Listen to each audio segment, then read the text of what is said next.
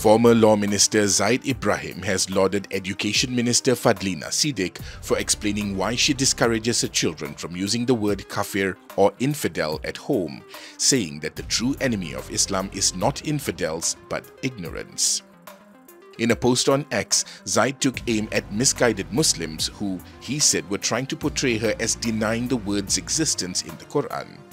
He said Islam's true enemy today is not infidels, but rather ignorance, false preachers teaching false Islam, lack of knowledge, poverty, and economic deprivation. Zaid said that if Orthodox Muslims consider non-Muslims their enemies only because they belong to a different religion, then the Muslim world would be fighting a senseless, futile battle they can't win. Earlier today, Fadhlina had said she restricts her children from using Kafir to refer to non-Muslims, claiming it is tantamount to hate speech in Malaysia's multi-religious society.